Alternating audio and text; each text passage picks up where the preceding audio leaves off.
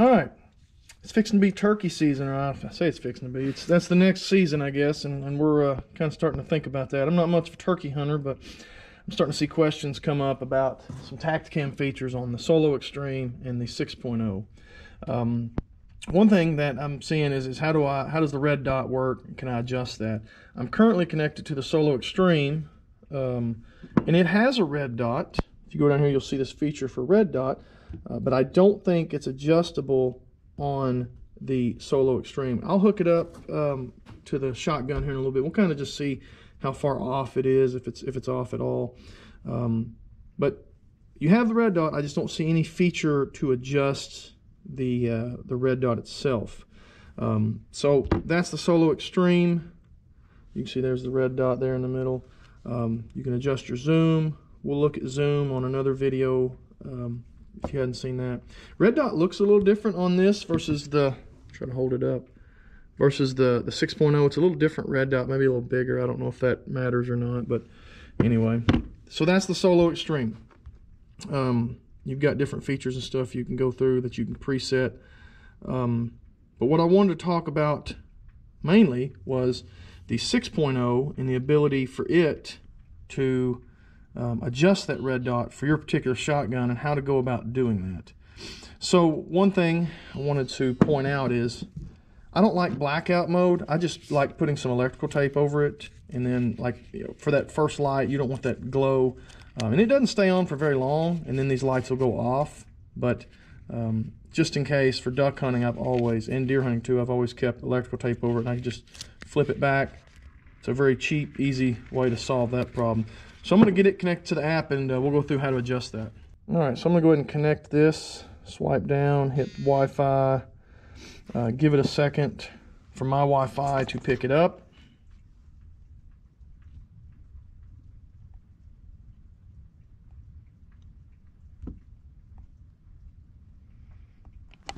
Okay, so I've got two 6.0s, so I don't know which one will be the one that actually this is. I've changed the names in the app, and they kind of seem to go back, so I'm guessing it's the other one.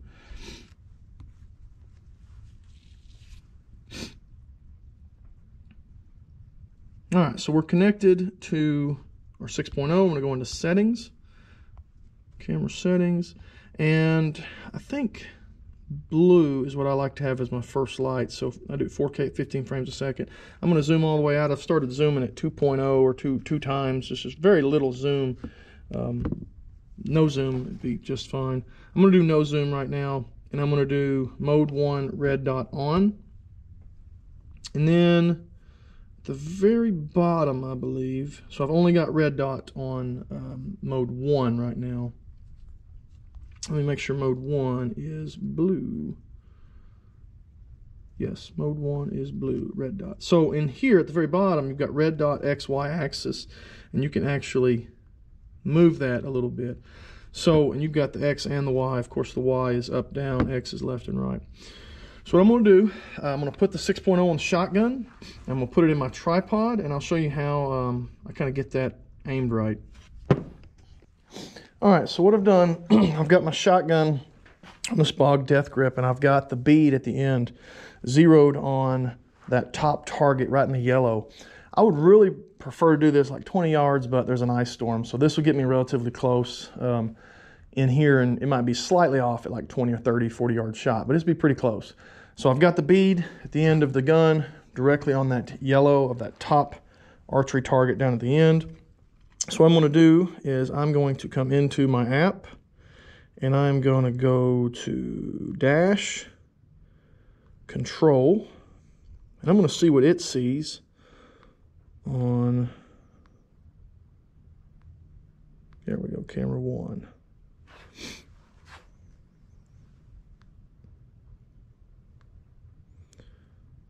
All right, so it's setting green, which is the red dot, and it's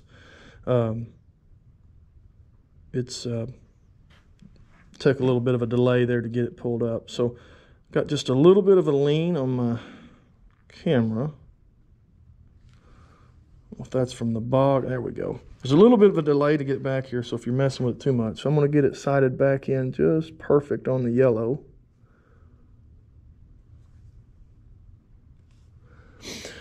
All right, so my bead is perfectly on yellow. You can see I'm off a little bit. Hope you can see. I'm off a little bit on my red dot. So what I'm going to do, I need to come over a little bit. I need to go right a little bit and up a little bit. So I'm going to back. I guess I could have just hit the settings button. I need to go right and up a little bit. So I'm going to go to the x-axis, which would be my left to right. So I'm at 48. I'm going to go to 52. That'd be left to right. So I'm moving further right by going to 52. And the y-axis needed to go up a little bit. And I'm at 53 already, so I'm going to bump it up to 60. Okay. Back out. Save those changes. Not super sure you have to save it at that point, but we're going to try it. All right, so I'm a little low, but my left to right's perfect. So unless that x-y axis is backwards, left to right x is good. I'm going to go back to the y-axis. I'm going to bump it down to 48. It might be just a little backwards. That's about perfect. Well, if you can see that, that's just about perfect. I might move it one more dot. I'm just a little high now, but that's probably okay. I'll zoom it in. Yeah, I'm a little off center. I think that might be because of the gun being a little tilted. You can see that tilt as you zoom in. The tilt looks a little worse. So what I'm going to do is I'm going to go down one and bump it right just a little. Down this way. So we'll go to 49. Pretty close to begin with. And the X, we'll go right just one.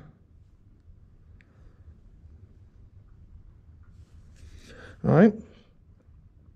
So what I would do is I would find what zoom feature you're wanting to work at. So if I'm shooting ducks, I don't zoom in at all. I leave it zoomed out mostly.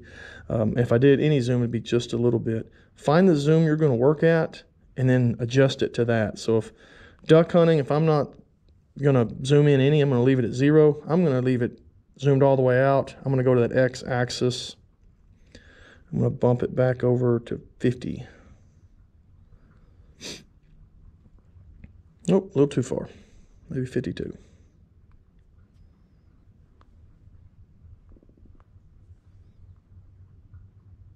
There's 53.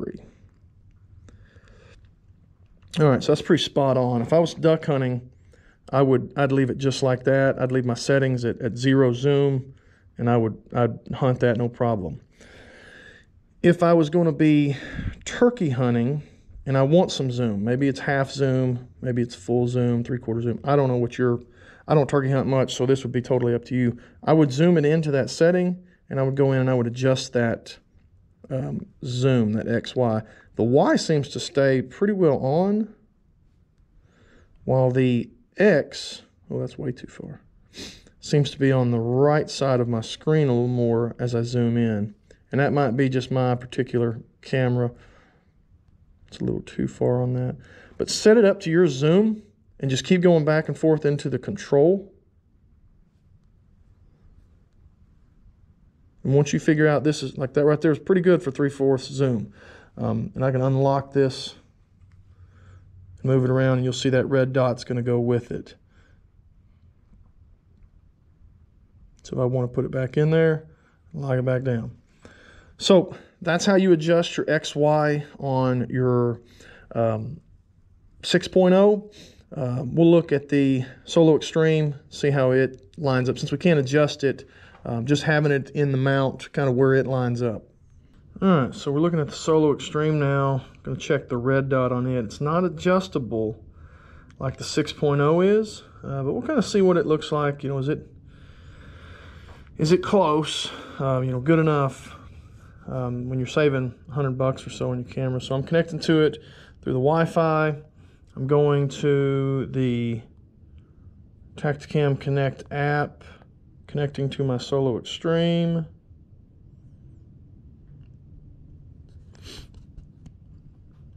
I'm going to go to control. All right, we're good there. I'm going to go into my settings on my Solo Extreme. I'm going to go down and turn red dot on. All right, so red dot is on. And green is what you want to film in. That's your kind of your basic video mode, or your 2K video mode. I hate to call it basic. What I'm going to do, though, is I'm going to aim this right at that yellow. Like if I cheek it and I put my pen on that yellow target down there, and if you're looking at it on here, so I've got my pen right on that yellow target. Now this is no zoom, so if I half zoom it, full zoom it, you kind of see the idea. It's just a little low compared to where my pen on my target is. If I put mine right in the middle and I try not to bump it, it's just a little low and left. It does kind of stay that in that exact same spot though. So I mean, if you know that, I wonder if I could move the camera a little bit and make up for that. So if I move it right a little bit, now I'm going to recenter it. All right, so now I'm a little low and right. So I'm going to see if I can just keep,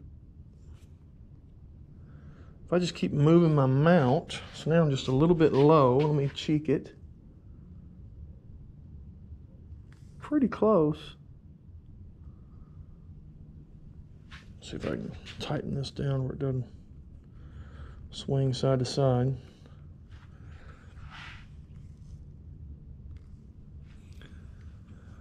All right, so I've got it. I'm pretty much on the yellow. It's kind of hard to, and you can see it even like my bog rest keeps moving even as I'm setting here. So it's kind of hard to get it to be exact, but it's hitting. So I'm just a tad low. Now this is really close. It's like 7 yards. You know, you obviously could be further away and it wouldn't be as bad, but it's just a touch low. Not bad, I don't think. For, you know, it's not adjustable. You're kind of just aiming it out there with, you know, shooting at a turkey or a deer or something like that. I think you'd be relatively close. You know, you could obviously stretch it out and check it again. But the Solo Extreme, pretty close on the red dot. The 6.0 allows you to really fine tune it in and put that red dot right where you want it to be. It's just up to you which one maybe you like, which one you prefer. So something to think about. All right, so with the 6.0 Solo Extreme, some things to think about. Adjustable, red dot, standard red dot. This one's about $130 cheaper, I think. This one will fit in your FTS. Both of them great quality. This one's going to do 4K. This one's not. This one's got a monitor on it. Just some things to think about when you're looking for a camera, another view, a kill camera, a kill shot, whatever you want to call it. Both are great cameras. I use both of them in various ways. Red dot, you know, doesn't faze me much, but as a turkey hunter, I know some turkey hunters are avid about being able to have a red dot. So you might want to go to the 6.0 if that's really important to you. If the red dot doesn't mean much to you, go with Solo Extreme. It's a great camera too. You won't go wrong either way. I mean, on your shotgun, your bow, or your FTS, you can see through the scope.